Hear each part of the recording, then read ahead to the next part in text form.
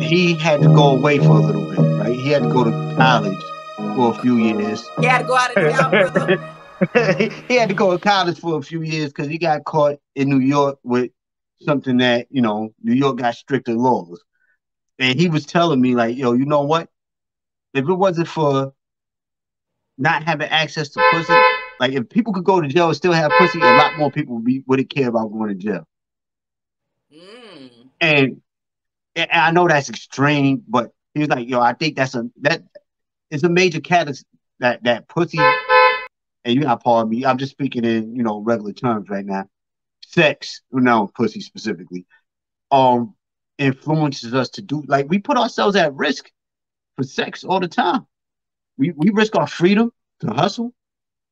Yeah. Why are we trying to be ostentatious to have a flashy car? Because it's gonna attract women. And women want somebody who's gonna provide for them, right? Materialistically, right? True. So we'll risk our freedom to go hustle or rob so we can get this stuff, so we can attract women, so we can get pussy.